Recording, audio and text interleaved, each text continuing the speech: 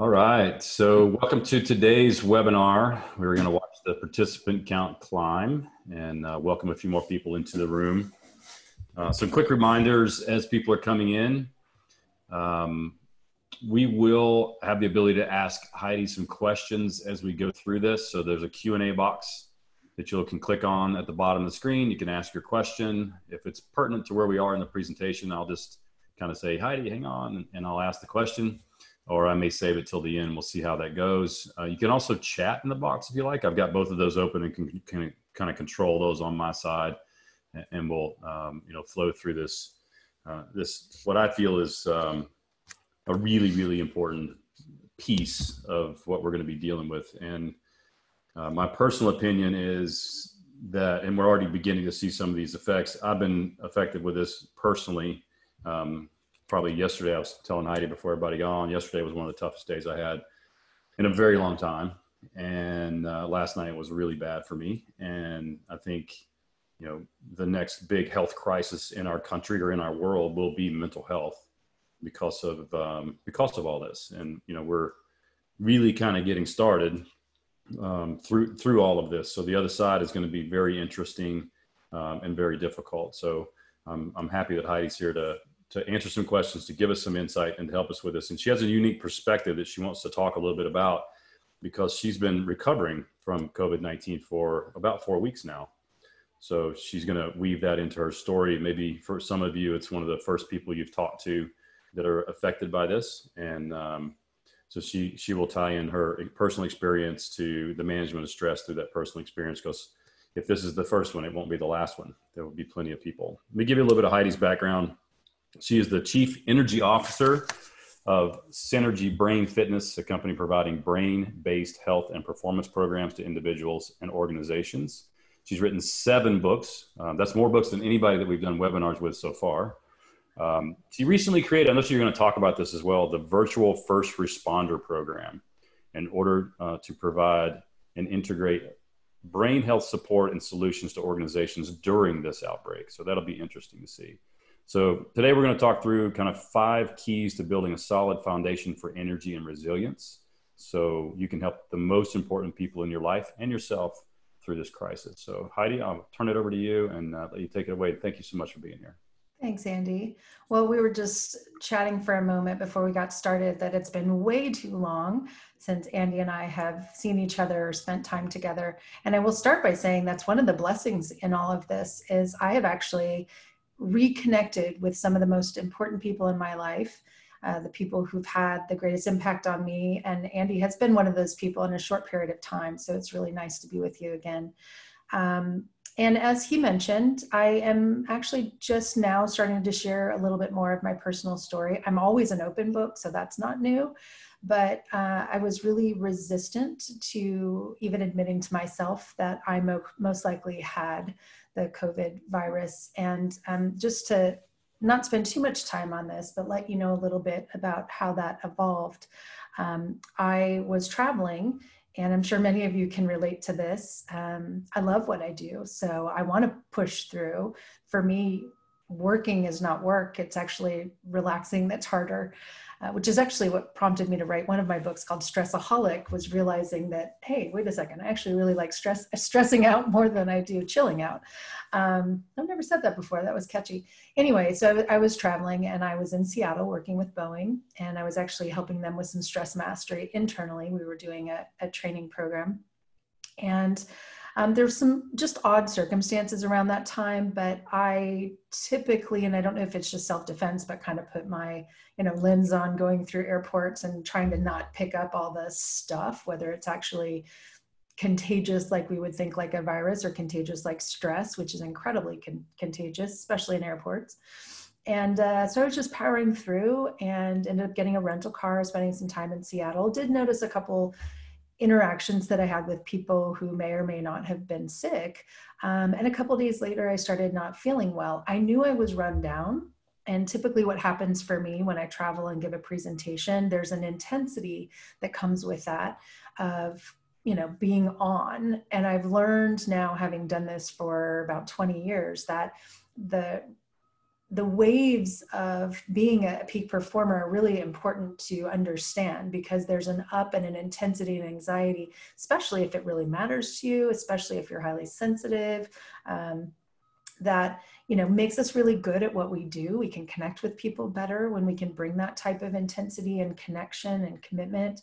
But then afterwards, there's a downside, you know, just like if you were to go to the gym and work out your body and then you need to take a recovery break, you can't be training your brain or your nervous system 24/7, just like your muscles, it will start to atrophy. And I learned this, I could spend all hour, I'm not going to, talking about how I've learned that in my own life, dealing with mental health since I was a child, dealing with mental health situations and challenges. So I kept pushing through. So I went to Seattle, came back, got sick for a few days, and really had a moment to kind of say, I'm going to take 3 days. That makes me laugh as I'm saying it now, because I just started reflecting on all of this. This was around February 26th. I said, I have 3 days to be sick, as if I put it in my calendar. So I'm going to stay home, be on the couch, watch reruns, and just heal myself. And I know what to do. This is what I teach people. So I did the whole thing, soaked myself in all the immune boosting techniques, and many of which I'm going to share with you guys today. And then it was time to go back to work. So even though I wasn't feeling optimal, I had to drive to speak for a new client I was really excited about. Since it was only a drive, I figured this will be perfect. I did not feel well. They had just started putting parameters around how many people could meet in the space, but what's interesting about this, and I will say there's other emotional layers of some what feels like guilt and shame that I pushed through and could have negatively impacted other people, that, you know, we went and I did the session. It was for International Women's Day. And so I was delighted to be there.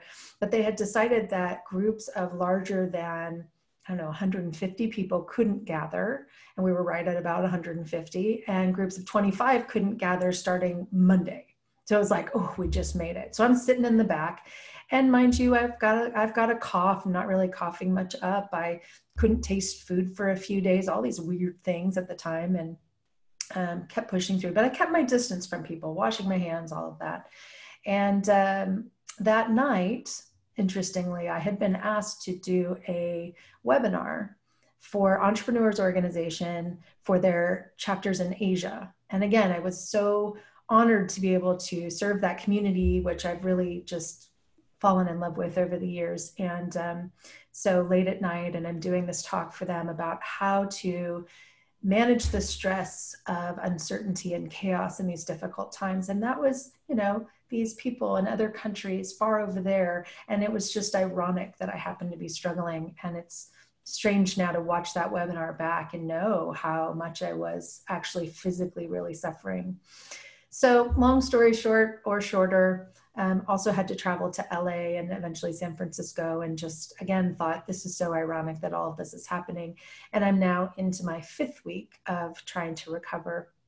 And certainly happy to share more about what those experiences have been like. I'm going to wait till the end so we can get into the content.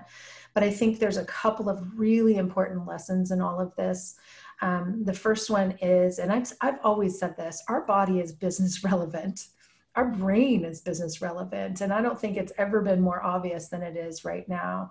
So no matter how much we try to think our way out of a stressful situation or think ourselves into feeling well or pushing through going for a run, which I did, by the way, before I should have, and probably set myself back because I have that same mentality of like, get in the game. The game is here.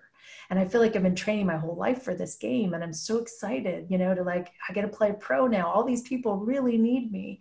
And then there's that other side of like, okay, I got in the game and I got hurt.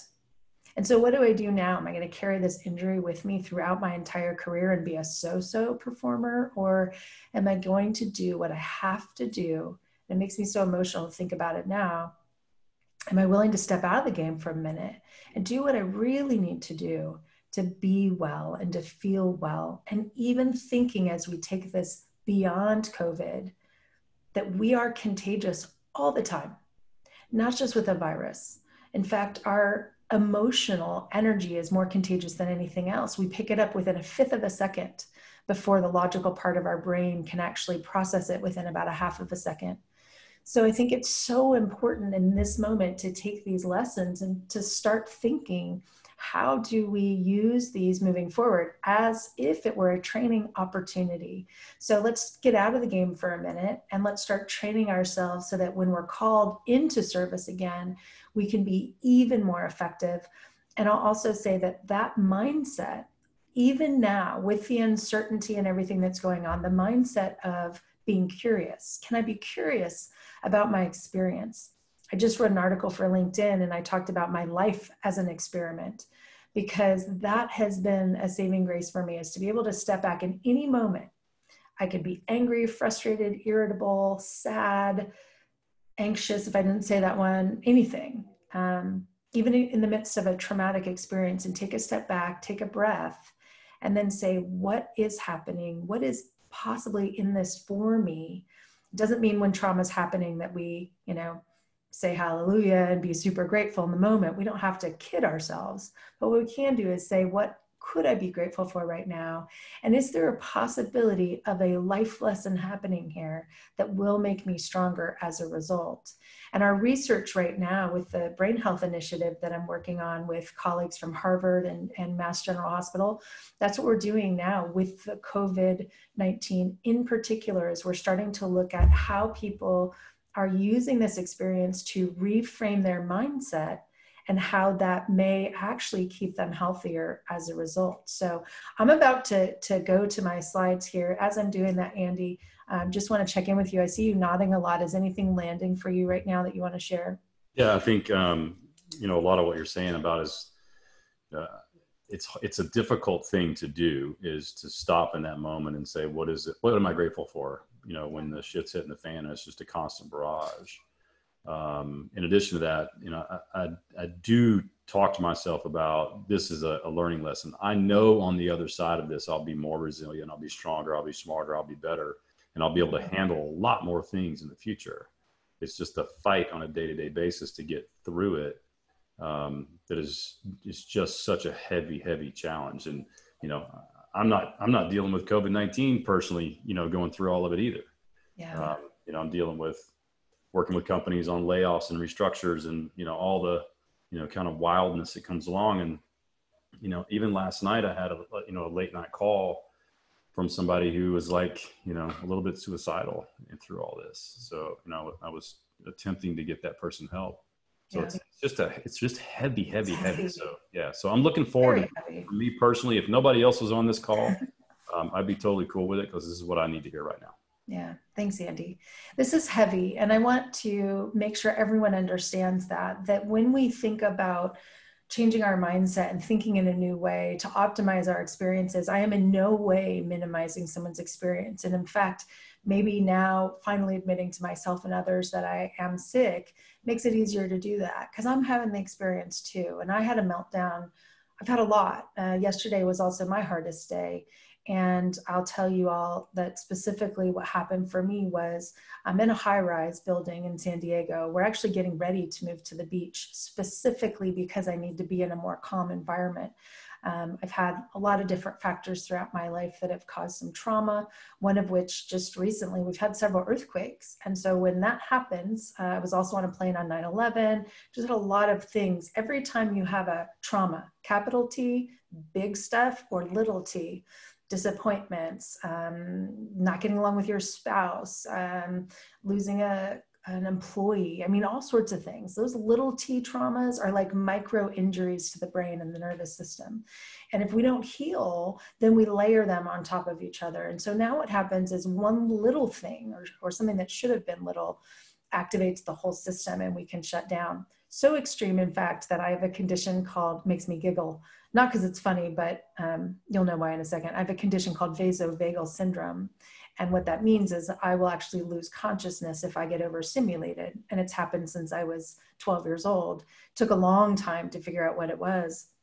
But I giggle a little because typically when I tell people that, they start sending me videos of fainting goats and then say, oh, is this what you have? So not the same, but kind of the same, which is we actually have this primitive nervous system And without going into all the details, these are the types of things they teach people in our stress mastery educator program or our coaching program, is exactly what does stress do to the brain and the body so that we know how to navigate through those experiences. It's not to manage stress or push it away. In fact, I don't even like the term stress management. I like stress mastery, because stress mastery is using the fuel of stress for what it's intended to do, which is help us to overcome the gap between demand and capacity, and then be able to problem solve more effectively. But if we stay trapped in that chronic activated stress state, that's where we run into trouble. So I am going to share a little bit with you guys about what that looks like. I do want to set a little bit of framework just for what we're going to do. And we're not going to get into tons of depth in all of this because I'm also very mindful of time. But I just want to touch on this no-do gap, because we all know what we should be doing. It doesn't mean we do it. I want to talk about my 3-step process for mastering stress, which is to assess it, appreciate it, and adjust it. And then I want to help you create your own recharge toolkit. I'm going to give you some examples of things I use. I'm going to give you some resources, free resources you can use online. And I'll continue to support you guys the best I can with that. I also realized I didn't finish my story about yesterday, and I'll just say that there was some activation. There were some people, I don't know if it's rioting's the right word, but living downtown, there's people driving in circles downtown, honking their horns. And apparently they were angry about something happening with the immigrant population. And while I appreciate that and want to allow them to have their voice, and of all people, my heart, is quick to go out and try to help. When you've dealt with trauma, and now you're in a pretty traumatic situation, being stuck at home and being sick, and people are honking their horns for 30 minutes driving around your condo, it's incredibly activating. So that was my meltdown moment, and it turned into just blubbering, sobbing, shaking. And the good thing is I know what to do when it happens. I've practiced this proactively so much. I practice every day how to recharge my brain and get it back online, that in the moment when something happens and we get hijacked, I know the steps. I don't have to go through a formula and figure it out. I go straight to my recharge practice, which for me had to do with breathing essential oils, listening to the sound of the ocean waves crashing, closing my eyes and visualizing I was at the beach, even having a fan blowing cool air on me. I do this whole beach brain like bliss thing every single morning and every night before I go to bed. And it sounds crazy, but I could be talking to you right now, Andy, and actually be at the beach in my brain. And you're moving there, so that's and I'm moving there to just get the whole experience. So I'll teach you guys a little bit more about that. I do want to say that we are in a stressful situation. Life is stressful. We had a stress mess before COVID-19. And in fact, this is what I taught about before all of this happened. And just a couple of little things to keep in mind are that 75 to 90% of medical visits are considered to be stress related. Anxiety is now the most common mental health problem. And most of that is unfortunately happening within our schools. So we know that it's extremely high in college students. Suicide is the #2 leading cause of death in college students. I actually have a brand new program that we are launching called Brain Boss for college students to use these integrative neuroscience concepts to learn how to train their own brain and master stress. And what we're going to do is we're actually going to teach college students to be mentors and then take this out to the high schools in their areas. And we're going to get some business people involved with that as well to serve as ambassadors. So as that unfolds, that actually was supposed to roll out in April. It's now getting bumped to May because of the virtual first responder program, which essentially we're going to be training people up to be able to go do this work faster. We just realized we needed to slow our roll with our new normal and figure out how to do this more sustainably. Good news is we're also getting some grant funding and some great support that will help us to do that instead of, me and my mom and dad and husband trying to, those teams, like it's one person and 3/4 of a person in their spare time trying to pull all this off. So now we're going to get serious about it. And then depression is actually the leading cause of disability in the workplace. I think that surprises a lot of people because we don't talk about it enough. And I do these programs for corporations all the time. And we don't call it stress management, and we don't call it mental health training or social, emotional, mental, whatever. I love those concepts, but employees don't want to talk about that. And they feel like if they come to that session, then they're showing a weakness. Yeah. We do corporate wellness wrong, I think, and then I'll get off my soapbox on this, because we put in a gym or a cafe or give a meditation class and think that we're going to change a culture. And we are way off, because the employees just feel like if they do that, again, it's either a weakness or they're being lazy. It's not embedded into the culture. And in fact, we could do meetings more mindfully, like get the team together and before your meeting, do a gratitude practice or watch a funny video. There's so many ways to actually embed mental and emotional health into what we're already doing. I always think it's like a sneak approach to making people healthy. So anyway, we probably could do a whole discussion on that later, Andy, about best practices for engaging like employees into these types of initiatives. Yeah, that'd be awesome. And you know, what's interesting too is when this all kind of started a couple of weeks ago and spun up really fast, I've had a mindfulness coach for a couple of years now. And we asked her if she would do mindfulness sessions, 15-minute segments, and offer it to the companies and the employees of the companies that we work with. Yeah. She started out doing 4 sessions a day. She was, doing from like 7 a.m. and she'd do the last one around 7:30 p.m. as a personal favor. Mm-hmm. Pushed it out to all the companies, and nobody showed up. And even like to just today, we limited it to just 1 session a day. Yeah. Just to get people to show up. And yeah. even with me, like, hey, you got to do this. Hey, it's really important. Hey, it's only 15 minutes. People still don't take advantage of it.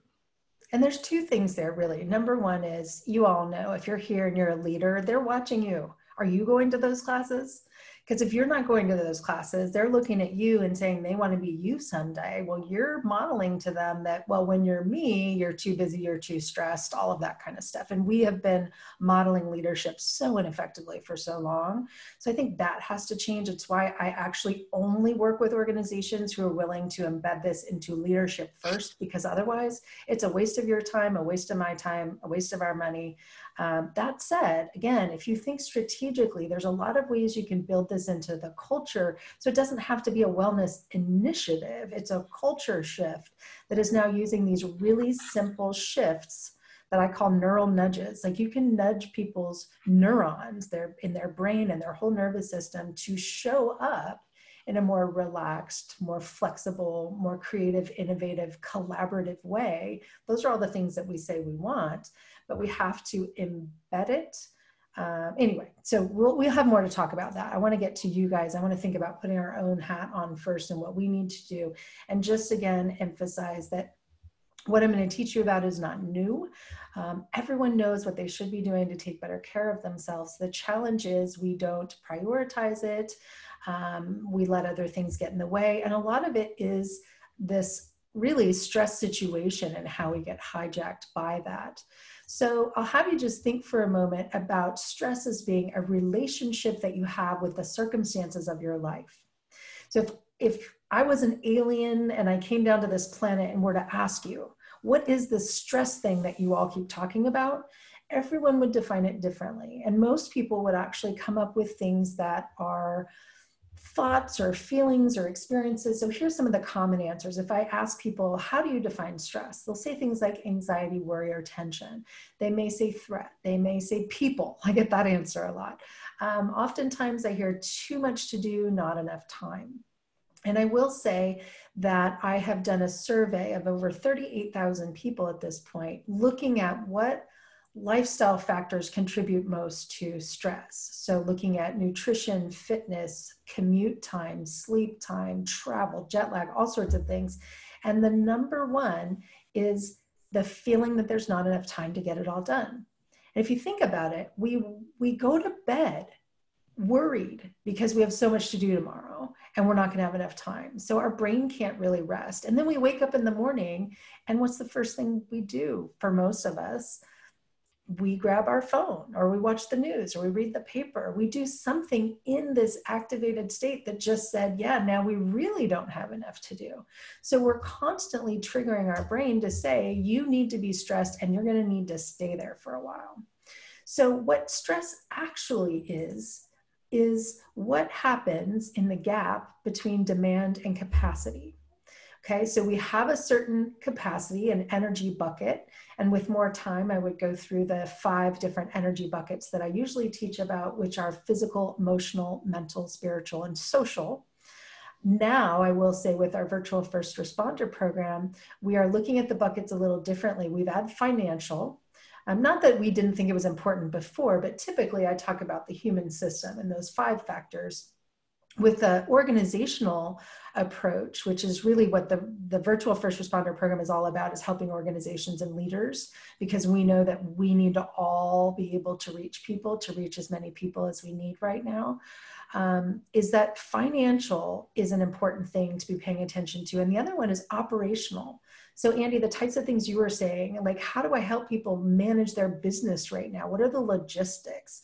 What are the practices and tactics? And we're looking at, leadership strategies and all sorts of things within that kind of operational bucket. So if you look at all 7 of those and say, I have a certain capacity and now there's a demand, at any moment, that's constantly going to be fluctuating. That's the way the human system works. So we're supposed to be oscillating ups and downs, from heartbeats and blood sugar to brain waves and day and night. And I'm noticing there's a couple people out socializing outside, which is nice. It's sunny and I'm happy to see that. But we're always going to have that fluctuation. The worst thing that ever happens is when we flatline. And so if you think about how most of us spend our day, we get up in the morning and we go and go and go and go and go and go and go until we can't go anymore. And then we're surprised that we can't fall asleep at night. And so the healthy oscillation that's supposed to look like a curve or waves has flatlined. And unfortunately, not making light of this, but it may make you giggle a little bit when you realize how true it is, the only oscillation most people have is caffeine and sugar to get up in the morning, and stress, because that'll get you amped up too, and alcohol and sleeping pills to go to bed at night. And that is so consistent right now. It goes back to my first point that this is not a COVID problem. This is a us problem. This is an everyday problem. This is something we need to master now. And we're in a moment in time right now to pay more attention to it, because we've got more people asking for it and showing up to the webinars that we have about it. So what you see in that image, stress is initiated as soon as demand exceeds capacity. And in that moment, it's helpful. And I'm going to show you exactly how in a moment. When it becomes harmful and toxic is when the stress load gets to be too much. So either demand continues without rebuilding capacity, or capacity diminishes more over time. I'm going to make a couple more quick comments here, and then I'll pause, Andy, to see if you want to chime in here. I want everyone to think about what we've been taught as the stress response really as being the stress reactions, because a response is what happens when we use our whole brain. And that's what I'm going to teach you about in this next part. How do we then master stress? How do we bring our whole brain online so that we can make responses instead of having to just follow our reactions? And so much of this is dependent on the type of stress. I love to think about this as if you were exercising in the gym. So when we exercise, we break down our muscles, or we strain our cardiovascular system just enough for just the right amount of time so that it can kind of break down, recover, and build up stronger as a result. So essentially that's what happens. Really, if we were to go into depth here, I would say your relationship with stress is based on the type, frequency, duration, and intensity of those experiences and of the gaps that are showing up. Again, just like working out at the gym. The other piece, though, that really impacts this, and this is where I spend the most time in my own research, is the lens through which you see those situations. So here you'll see 2 primary types of stress. Type number 1 would be acute. That's when something is truly an emergency in the moment. And when I say in the moment, you need to be able to take action within about 30 minutes and have this resolved. That's how fast acting the chemicals like adrenaline are in our system. So the construction noise I'm hearing right now, if that was actually like, I don't know, a battalion coming at me or like something I actually had to run away from, then I'd be grateful that I was getting that sound cue, and I would take action and I would mobilize the adrenaline in my body. It would not be toxic for me. It would actually increase my heart rate, increase my blood pressure, improve my immune function, improve my memory, focus, attention, and I'd be sensitive to what's going on around me. If you've ever had a traumatic experience, you know these things happen. And if we mobilize it, then it helps us. It's why stressing's a blessing when we actually need to use it or we learn how to use it better.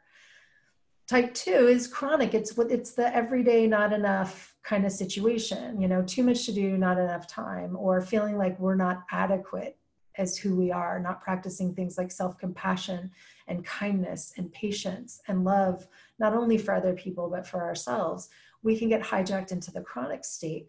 And this is where cortisol takes over, all the things you see here on the screen. That's where our memory goes down, immune function goes down. It's essentially like you're going to war, but you run out of resources. And so now there's a rebound effect, and now you've weakened your defenses, you've weakened your resilience and your adaptability. And this is where adaptability, which is supposed to help us, starts to hurt us. This is the work on my dissertation right now on human adaptability. And I've come up with an adaptability quotient that I'm starting to teach organizations to understand really what adaptability is. When we say we want people to be adaptable, we aren't really telling the whole truth. We want them to adapt in the way we want them to. But I'll tell you what, anxiety, depression, substance abuse, suicidal ideation, those are all adaptable. You would never want someone to adapt in that way. So we call it maladaptive, but it's still adaptive. What's the word, or what's the framework that we would use if we wanted someone to adapt to be stronger? It's what I call pro-adaptability. It's positive adaptability. And it's so important because in this moment in time, with the right resources and the right strategy, we can pro-adapt to positive and be stronger as a result.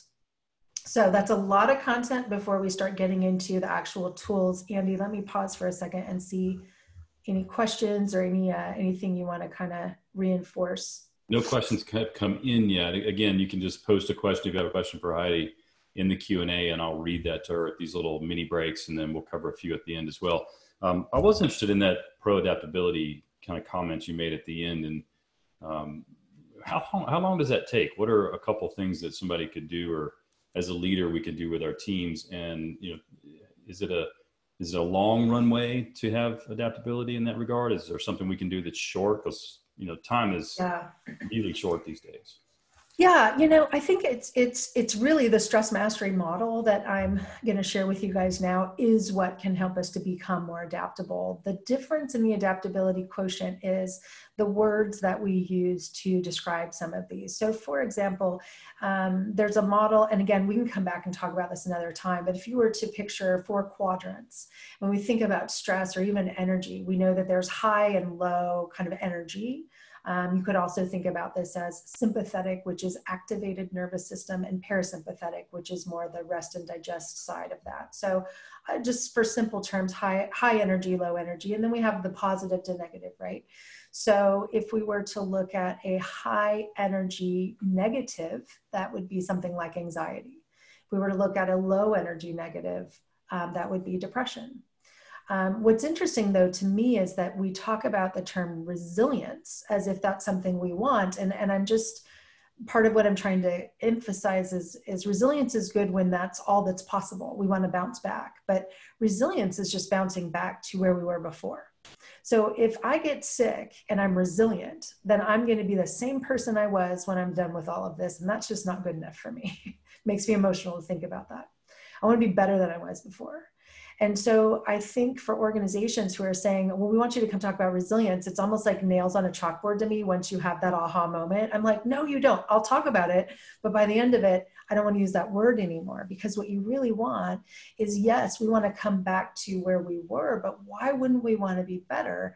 And that's the piece that really, it takes enough timing to be able to sit back and actually follow. Let me show you this. I'm going to jump to this slide. And to follow the stress mastery formula, which is so simple, by the way. It can be done in an instant, which is to assess what's really going on, to appreciate something about it, and then to adjust it.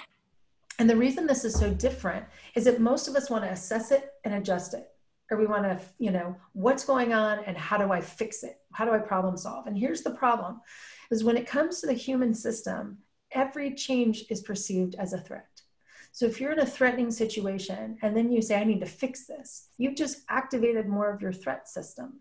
So yesterday, as that was happening and I was having my little meltdown, what gets me stuck and gets other people stuck is that feeling of being out of control. And it's when my body starts to shake and it's just like, I can't live like this anymore. I mean, this is where people become suicidal. And I hate to take us that deep right now, but I think it's important for people to understand, because I have struggled with suicidal ideation my whole life, because in those moments when I'm not the boss of my own brain because something else is going on, I am not me. And thank God I have an amazing husband who will sit next to me or leave me alone, depending on what I need. Usually it's like rapidly cycling. I need you here. Now I don't. Now come back. That kind of stuff. We also use a lot of humor, obviously. And that's actually another circuit breaking technique for stress that I teach in all of my sessions. So the difference is when that's happening and I go, oh my gosh, those people need to stop driving around their cars and making all that noise. I hate living in this condo. This is why I want to move. I need to move now. And I'm sick. Oh my gosh, right? Like we just can't even breathe. Or we're able to take a step back and there's a moment where we can come to our senses. That's the cues I'm going to teach you about in the recharge techniques. For me, it's essential oils is a big one of those. So the first thing I do is I grab an essential oil blend that I really like, and I have several of them. But the essential oil, when you smell something, it goes directly to the emotional center in the brain. You don't have to think about it. You don't have to judge it. You don't have to try to reshape your experiences. All you do is smell. And that smell will go straight through the olfactory center of the brain and start to nudge it into a healthier direction. And then you can do something different. Breathing would be the same if you get a nice rhythmic breathing pattern. But my point here is, once you do that and you just come to your senses for a moment and allow yourself to lean into this stress mastery formula, you assess what's really going on. So for me, I needed to find out right away what was happening. And fortunately, I have contacts in the media. So I texted my friend who's a producer and said, what is going on downtown? Okay, then I went into kind of figuring out what I needed to do with my body. But I got the answers. If I couldn't have gotten the answers, I still would have just done the settling down part. But for me, knowing someone was going to try to get some information for me was helpful. Because of the 9/11 and earthquakes and all that, it was like, okay, they're rioting about something. They're not bombing my building, and I'm safe. I need to know is safe. We all need to know we're safe first. But then I assess what's going on. What am I really feeling right now? And I'm obviously feeling traumatized. In this case, this is an extreme jump, but I'll show you how to do this with a less extreme. I'm feeling traumatized right now. I appreciate, and I do genuinely appreciate, my own experiences that have gotten me to this point. I can be kind to myself. I've been through a lot. We've all been through a lot, no matter what your story is. To be human is to suffer. If I can appreciate my own humanity and suffering and be kinder to myself, or if I can appreciate the fact that my husband's trying to help, or appreciate that I have a roof over my head, whatever, it doesn't have to be major. But what happens in the appreciation step is you shift your neurochemistry out of that threat, stress, crisis state into something we call vagal tone, or the vagus nerve, or the parasympathetic. So you can't appreciate and freak out at the same time. You can't. Now you could rapidly cycle, which is where the practice comes in. But the more you do this, the easier you can get there. So now if I've assessed the situation, said I'm experiencing trauma, this doesn't really have to do with the people honking their horns. This is activating something in me. I'm feeling traumatized. I need to feel safe. I appreciate why I'm feeling the way that I am and what I have in this moment to be grateful for. And then I make the adjustment. Now what's happened is I have aligned my brain from the bottom to the top. And I'm looking to see if I have the image. I don't, actually here, let me show you guys this real quick. the brain is organized in a specific hierarchy from the bottom to the top. So we have what's often called the lizard brain at the base of the brain, where you see here on the slide in green. Then we have what sometimes is called the monkey mind or the monkey brain in the middle, which is my favorite because I love monkeys. And then the top part, which is the human part of the brain. And interestingly enough, we see that these are aligned with Maslow's hierarchy of needs. It makes sense. We have those fundamental physiological needs that we must have before the rest of our brain lights up. So if you were to imagine like fuel or electricity, which is how our brain is fueled through electricity and chemistry, imagine that was lighting up from the bottom to the top. So when we're hijacked, it's stuck at the bottom. We're so primitive, we're childlike. I mean, when I get those like shaking fits or even faint, I'm like a 5-year-old who's experiencing trauma. I can't think and problem solve. I can do it quicker because I've practiced this so much. But if we recognize that that's where we're at and recognize what do I really need in this moment, and we use those recharge techniques, then you can move up to appreciation, acceptance of what's happening. And then you can problem solve. And there you can help other people as well. So that brain hierarchy is so important to know. Yeah, and this visual helps me kind of grasp this. I need to create the break from the bottom of the hierarchy to be able to elevate to the top. Yeah, it's the best way I can think about it, and I've been using this term a lot, is circuit breaking stress. So just know that when we're activated like that, we're talking super primitive part of the brain. We become emotionally more irritable, frustrated, aggressive. I do not like the person that I am with my amazingly loving husband when I'm in this, but all I'm thinking at this moment is I just need to be safe. And I need you as my husband to do everything it takes to make me safe. And fortunately, he's willing to do that. But as leaders, it's the same thing. Our employees need us first and foremost to help them feel safe. And sometimes we don't have all the answers. So we think that we either need to not communicate with them at all because we don't want to freak them out, or we over communicate and give them too much information.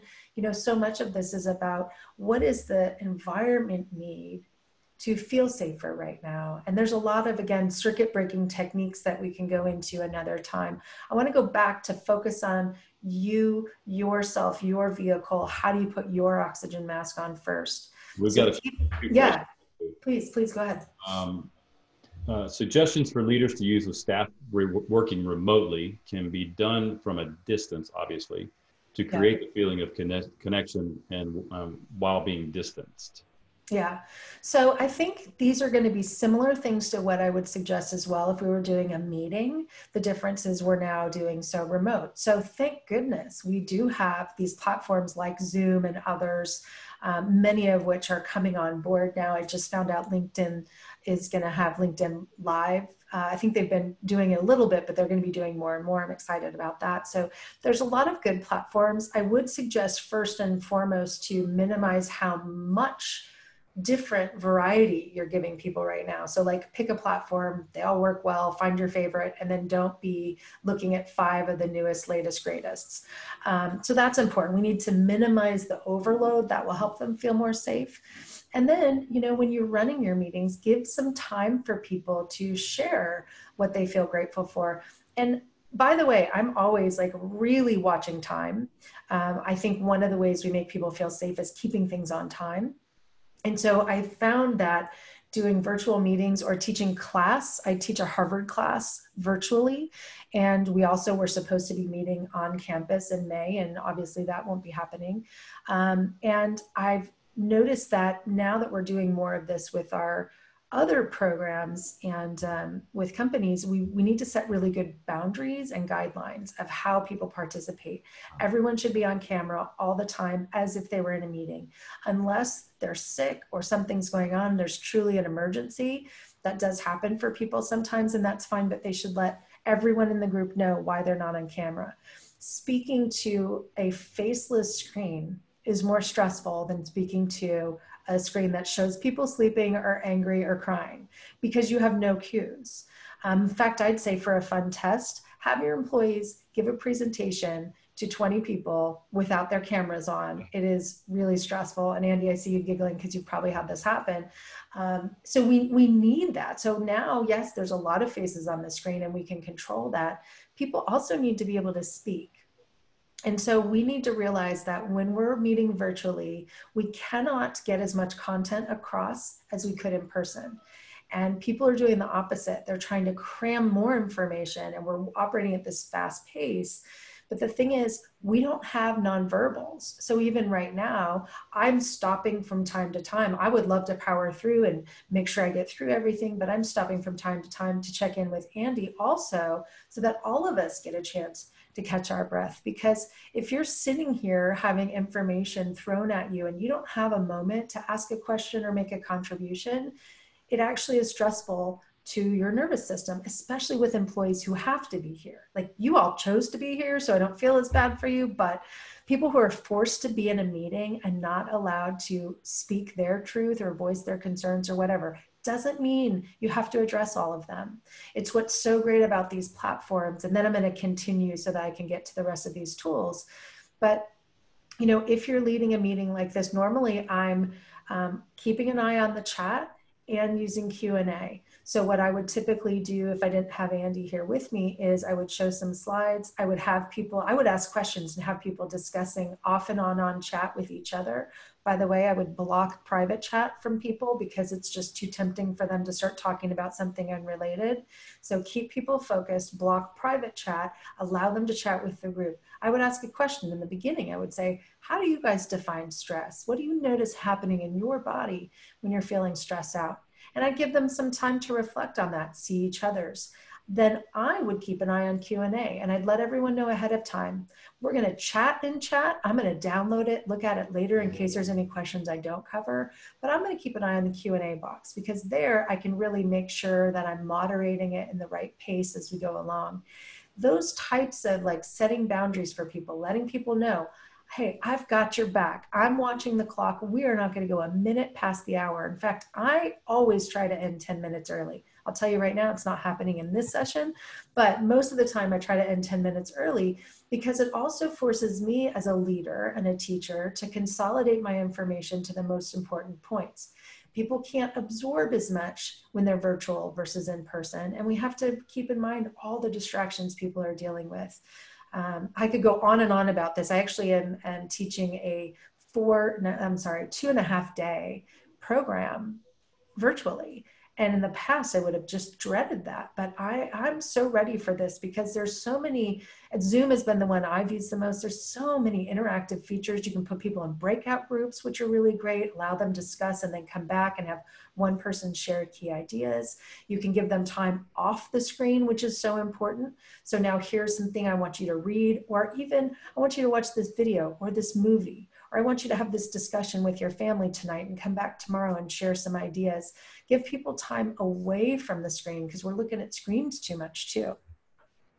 Okay, I'm going to keep going and get to just some practical takeaway stuff and then answer any other questions you have. What I like to take people through in understanding their relationship with stress is what I call a stress 360. So it's the stress load, which is what we talked about. And I have handouts. In fact, I'll make sure you guys have access to the stress load survey because it's really easy. It looks at your demand versus capacity. It's something you could use with your employees and just walk through it with them. Be a good gauge of how they're doing. And I will tell you that the stress mastery coaches that I have trained will tell me that this tool is really helpful for them because it allows people to see where they have personal ownership and responsibility of this dynamic. Because most people are going to say their stress comes from everything happening out there, and they'll want to blame you all as leaders all the time, trust me, because they tell me about it. And they'll usually say, well, you know, this is helpful, but you know who really needs to be here is my boss, Andy. And my favorite thing, because this is how I do programs now, is to be able to say, Andy was in the session. In fact, that's why we're doing it for you all right now, because we've already done this with the senior leadership team. They're so on board. So here's what we're going to do differently. They love that. In the past, I would go do them without that. And I'm like, yeah, I know, it sucks. And that's not the answer. I don't like doing that. It stresses me out. So stress load is something you can do right now. You don't have to be trained on it. It's really easy. Stress lens is really looking at perspective, mindset, non-conscious bias. There's a little bit more that goes into that, but I actually have a free assessment with my partners at a company called Total Brain. The person who actually started that company, Dr. Evian Gordon, is my research partner, one of my best friends now. We're doing a lot of research together, and we're working together on some programming where we can have employees use his brain fitness assessment and online training platforms, and then add some live content like what we're doing right now. But they love that because they actually get to get their negativity bias scores. I just don't like people to take that, honestly, without having the conversation first. So as a resource, I will follow up and share these things with Andy and Leah so they can share them with you. But just keep that in mind. When people take an assessment and they don't know why they're taking it and they don't really understand it, I've found that it does more harm than good. In fact, Andy, you've done this assessment. You did the earlier version of the brain fitness assessment. I've had 300 successful entrepreneurs take it. I got great data. I was able to talk about the entrepreneurial mindset, what works, what doesn't. But the challenge we ran into a lot was people were kind of forced to take it as part of a training program. The platform wasn't working near as well. Now it's just been seamless. You can use it on your phone, your computer. But I find there's a conversation that has to happen around that so that people can connect those dots and get the most return on their investment, especially if you're asking them to do more assessments. And then the last thing is your stress signature, which is essentially just the signs and symptoms that show up when you experience stress. So we'll follow up with those resources. Let me get to what I call the Fab Five of our stress solutions. This is the part where you're going to say, yeah, no, duh, I already knew that. But let me give you some highlights. The Fab Five that I've been teaching since the time I started teaching 20 years ago is to eat, move, sleep, rest, and connect. This is basic self-care stuff. When we eat, not just think about what we eat, but think about when we're eating, the timing of that, and I would say most importantly, how. So an anti-inflammatory diet is definitely the best. We're learning more and more about different people who may prefer different dietary patterns. I definitely don't have time to go into all of that, although I do sessions on it, so that's an option. But really the most important thing is, are we eating mindfully? Are we breathing? Are we eating where we're sitting down and relaxing? Are we at our desk? Most of our employees are eating at their desk while they're working or in their car, and they're stressed out. So they're not digesting food well. They can eat the perfect food. If they're stressed out, it's not working well in their body. It's not nourishing them. They're not even absorbing the nutrients that they should be. So we don't want to be stressed when we eat. Movement, super important. And you don't have to go to the gym and put on spandex to get movement. This is just standing, stretching. I saw you standing for a while, Andy. I did buy a standing desk because I had to move this morning last minute. I don't have it here, but it's gonna be the first thing I go home for, because that's just been a game changer for me, being able to stand, move. Same with meetings, have people, it's gonna sound really silly, but I would really recommend for meetings, you guys check out Go Noodle is what it's called, like Go and then Noodle. And I'm still stuffed up, but it is hysterical. It's for kids, but it gets them moving, and it shows these videos. And I did it with my Pepperdine class the other day, and our professor, who's a judge, it's our law class, there's this one, and there's these bubbles floating around, and you're supposed to pop the bubbles. And so it has you like dancing and popping bubbles. And Judge T was, up there doing it, and all the students were laughing. And I'm sitting there, on my side of things saying, we should be doing this at least every 25 minutes, just break it up. So watch a funny video, listen to some music, get your body moving, oscillate. We've got to do that, especially the more we're looking at screens. So ideally moving at least every hour for at least 5 to 10 minutes. The more we're looking at screens, the more we need to move, the more we need fresh air, natural light as much as we can. Everyone knows we need to sleep. more than we are. And the recommendation is 7 to 8 hours. I have an amazing sleep expert. I'm just going to tell you all this right now because I know we're not going to get through all the details. I am hosting a global stress summit that is 100% free. It's going to be on April 18th.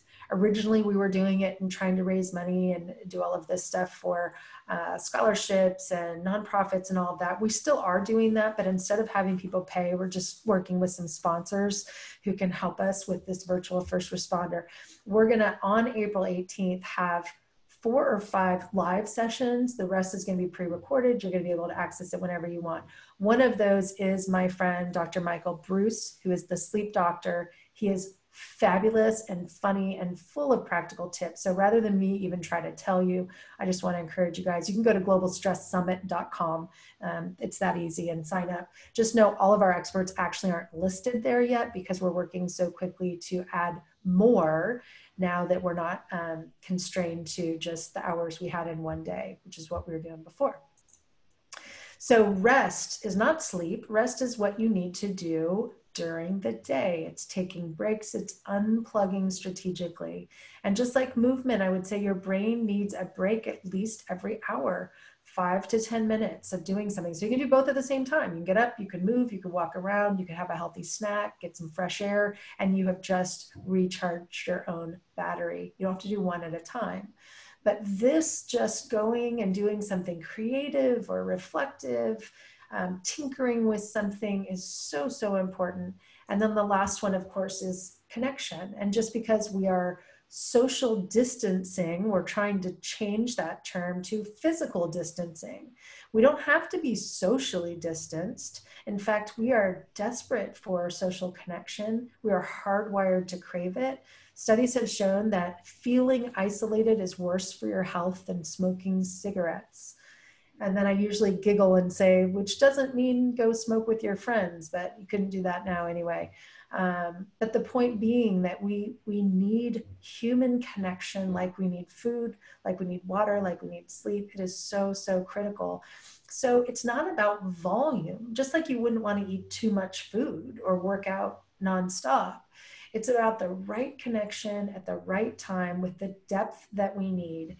And I will say again, just like I started, that we have an opportunity to be more connected on purpose than ever before when we really align ourselves with people and causes that we care about and really use technology to our benefit.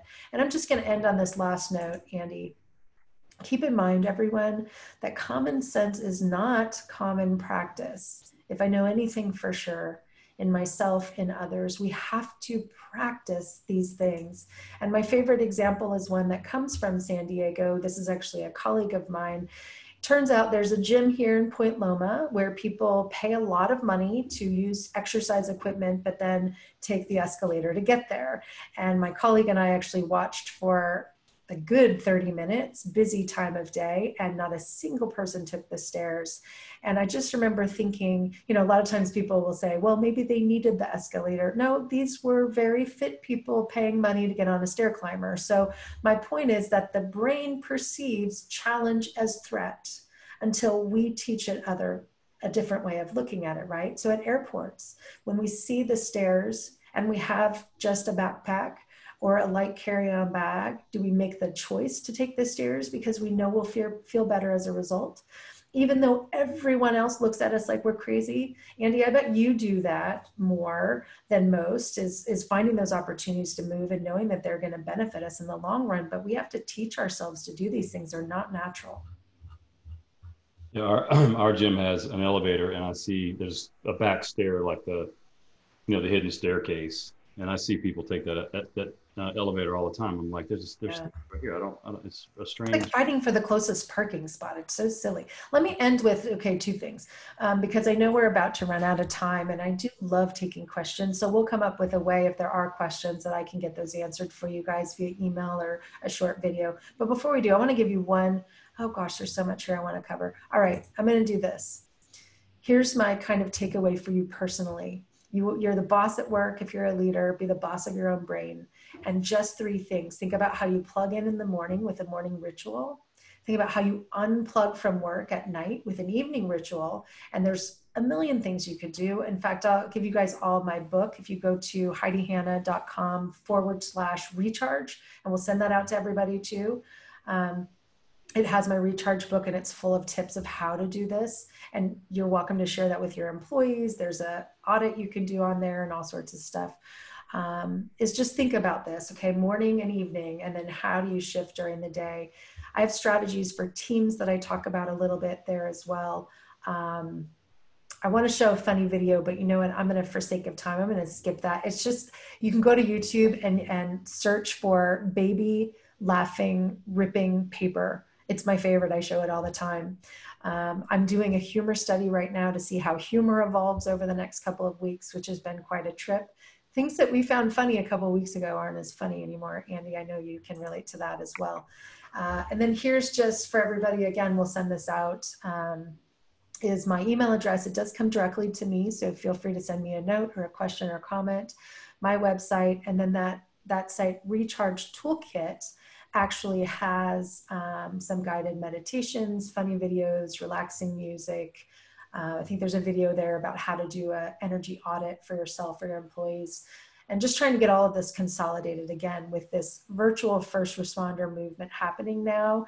I'm really grateful because I'm getting more support and more genius people who can kind of up level my technology. And as you can tell, I mean, I have like domains and websites for every passing thought that I have. Oh, I need to give people this. Well, I'll do this one. And I need they have to have this. So we're working on it. And for those of you who do decide to connect with me on LinkedIn or follow me or come to the summit, you're going to see a lot happening over the next few weeks as we really step up and try to help lead this virtual first responder movement. The purpose behind that, and I'll end with this, is that there's a lot of people saying a lot right now, and it can be hard to know who to trust. How much information do we need?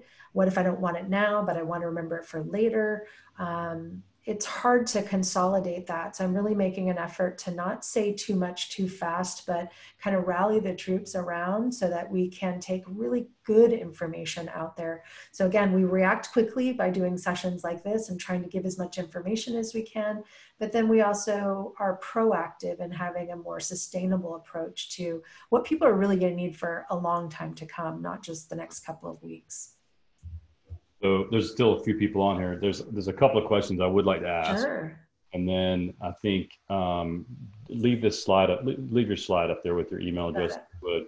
So Heidi's been a friend of mine for 6, 7, 8 years or something like that. And I think she's putting her email up here. So if you have a question about something or a concern, and I mentioned in the beginning that I think the next big health crisis in our world will be mental health. Yes. Before anything in your world kind of gets to that space, if you have a question about something or you need a resource, please utilize Heidi in that regard, because she is a brain full of it and obviously has every domain on the planet that can do it as well. Can you repeat? Brainful. I'll get that one. Brainful.com. Yeah. Yeah, you'll have that one. 5 energy buckets. Can you just repeat the 5 energy buckets?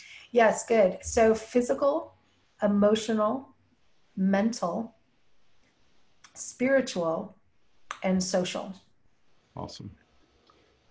Favorite essential oil blends? So I'll say my own now, because I actually have, for fun, been blending myself. And I do all of this around the beach brain concept. So in fact, you know what? I'll share these with you guys. I'll send Leah and Andy. I have 3 recipes for the essence of the sand, the surf, and the sun. So if anyone wants to actually create blends, you can do them on your own. We just actually placed an order because we're getting so many requests, so I will have them available at the summit. Is probably when we're going to be able to start sharing those with people. And I would say the main thing with that is there's different essences, really plant essences, that cue the brain non-consciously towards some sort of reward. So for example, my favorite blend right now is the sand version. And so it's like grounding and calming and stabilizing. And one of the elements of that is Douglas fir. So any sort of woodsy smells, Douglas fir, cedar wood, and there's lots more. Those will kind of bring us back down. And I kind of visualize as if our roots are kind of anchoring in the earth. Anything earthy cues the brain of kind of a calm, level. And then citrus or florals can actually be a little bit more uplifting. So I use bergamot, which is one of my favorites.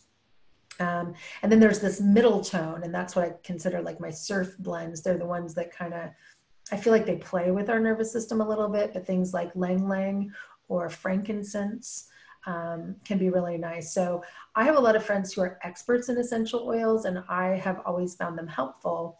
So I got a couple of books and just honestly bought a bunch of stuff on Amazon and started playing around with them. And now one of my key clients is actually Reef, who is a sandal flip-flop beach wear company here in San Diego. I've been working with him for 3 years on a beach brain study, looking at the benefits of being at the beach. But I've been saying all along, we need to help people take their brain there when they can't get their body there, because most of the world doesn't live by the beach. So it's been fun to see this right now, really like, you know, they're pushing, they were getting ready to launch a new product, and they're still probably launching it, but now they're quickly pivoting and saying, we want to help people in this crisis. So we're trying to get more beach brain resources to people, which is really cool. And I'll say because we have people here in business, the best companies I work with, and again, this is probably another conversation about building really good wellness programs for your companies. The best ones I work with build it into their brand. So I'm always looking for clients who have a brand like Reef. And I'm like, wait, we could do a beach theme. We have other companies in other locations, or they kind of like, Janice Henderson, I'll say, is one. They're based in Denver. So a financial services company moved out of New York, wanted to be based in Denver, to be in nature. And so they really, I've been working with them for over 10 years, but they really embrace this work-life balance. And so their culture became, if you work there, this is the type of person you are. So if you don't fit that, that's okay. But the type of energy those employees bring in when they know that their brand is associated with something that matters to them, and there's a, you know, corporate social responsibility component to that. And, you know, now people kind of put on the cloak of the brand of their organization, and they walk their whole life with that on. It's just, it's so powerful beyond anything I've ever seen before. So there's other big company, WD-40 I've worked with. I've talked with That's an Fruit of the essential. Loom, you know, but they can, all these companies have a unique way to say, we want to be a brand that makes people feel something. Is it joy? Is it relaxation? Is it gratitude? Make it part of your PR, your marketing, your sales, everything. Yeah, and WD-40 is an essential oil all in itself. WD-40 helps you get out of sticky places or something like that, right? I was like, are you kidding me? I would love to work with that company. It's perfect. All right, so listen, great to see you again. I sincerely appreciate you being here. You've helped me a lot today. I've got a ton of notes. We recorded this. We'll have the slides, the recording, a recap, all in the blog. It'll get emailed to every participant. We've been getting these out by the end of the day. It may be tomorrow, depending on how backed up the team is at this point. Please reach out to Heidi if you have any questions. Please reach out to us if you have any questions. We have webinars continuing. Tomorrow is Vern Harnish's summit, so look for that in your email and on the website. Friday, we have Jack Stack. So we're going to be having a fireside chat with Jack, who's been through, you know, 5 things in his life, kind of like what he's going through right now. So it's a pretty good perspective for people. And if we can help you with anything at Petra, please let us know, you know, the people that are left on the call. And Heidi, always great to see you. Thank you so much. Thank you. Thanks, everyone. Hey, be well.